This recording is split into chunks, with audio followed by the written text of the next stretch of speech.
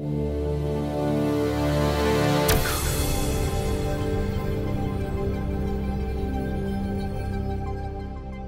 could you go over some of your findings on that?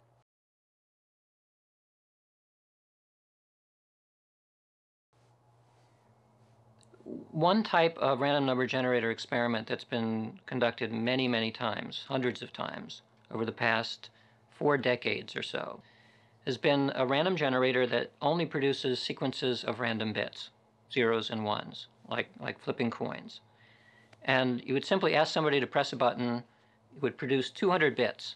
And you would ask them to say, well, try to make it produce more 1 bits than 0 bits. That somehow intention is correlated with the operation, with the output of these random number generators, such that if you wish for more ones, somehow the generators produce more ones.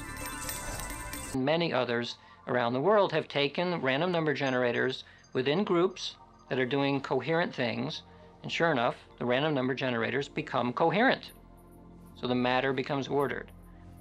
And then they started thinking, well, what would happen if we're not dealing with groups of a couple dozen, but with hundreds of millions of people, all of whom had their attention focused suddenly on something. So this generated the notion of the Global Consciousness Project, which was headed by Roger Nelson at Princeton.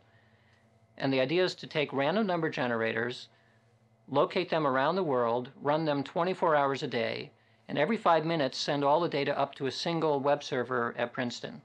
So we have a continuous record, and we've had it now for 8 years, a continuous record of randomness from around the world. We have spontaneous events, like 9/11, that weren't planned.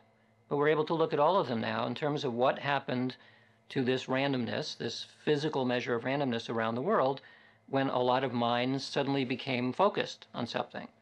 We have hundreds of events now, both planned and unplanned, and it is very clear that overall, the randomness is not as random as it ought to be, by theory, when these events are occurring. When 9/11 occurred, we analyzed it very closely to see what was happening. There were 37 random generators running that day.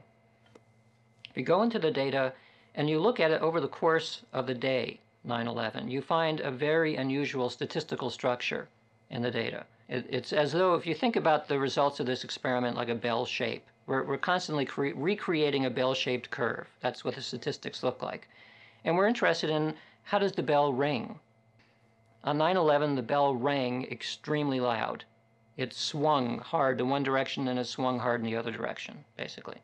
And then we thought, well, that's unusual. So we compared it to other days. We started comparing it to more and more days around 9/11, and it turns out that 9/11, within the year 2001, was the loudest ringing of the bell.